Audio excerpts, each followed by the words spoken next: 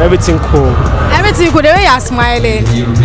Are you sure everything is cool? Oh well, the team is losing, so everything cool. Because I wanted them to lose anyway, so. You wanted them to lose? Why?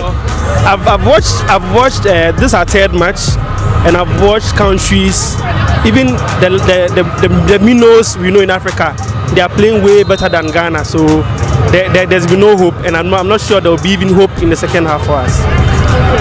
Talking about hope, let's talk about the red card that came in for the day. What do you think about it? I think it was harsh. If you should look at it very clearly, he went for the ball, and the keeper also misjudged because he also flew in to get the ball. But then VAR says it's a red card. Who are we to say it's not? It's harsh, but we have to just move on. Hello, what's up? Hi, yeah. What's your name? My name is Michelle. Michelle, you watched the first half of the game. What do you think about it? I think the players should put on more vim, like zeal, because I didn't see any seriousness in the players, to be frank. Yes, I didn't see any seriousness within them, because Ghana is a strong team in Africa, you understand. So Ghana playing against Cameroon, I predicted that Ghana should have scored first before, you understand. So I think that our players should be serious and then make us proud. But we still have hope that they'll win. Yes, we still have hope. Finally, your prediction for the game? I'll go for a 1-1.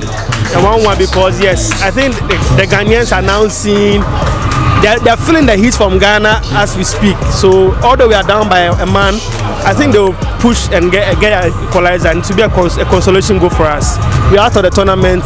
Let's hope we get a better draw for the World Cup, and let's see if we go through. Then we can talk about that one as well. Okay, talking about consolation ahead of our 1-1. Soccerbet is giving you a Black Stars jersey. Okay, I don't want you to fold it like that. I want you to open it, show it to our fans. Okay. Thank you. Thank you. What do you think about it? I think it's brilliant. I think I came here not with so much confidence for the team, but this is to remind me that I'm Ghanaian and I need to support my own. So yes, thank you very much, Soccerbet, and I like the jersey. Thank you. We go!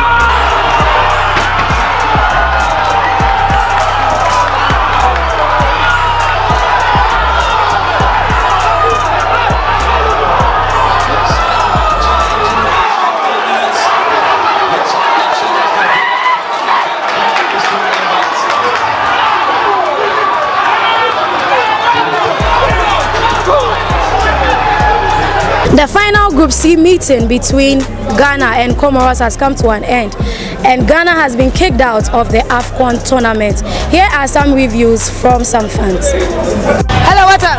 Cool, Nana. How did you see the game? It's been a very disappointing game for Ghana. You see people already leaving it. It's sad Ghana has to bow out like 1 point from 3 games. Very sad. Ghanaians are disappointed, but what can we do? We hope to pick lessons from this and build a better team in the coming years. So how do you feel tonight? Well, it's how would I call it? A painful smile. How I feel, I can't even describe it.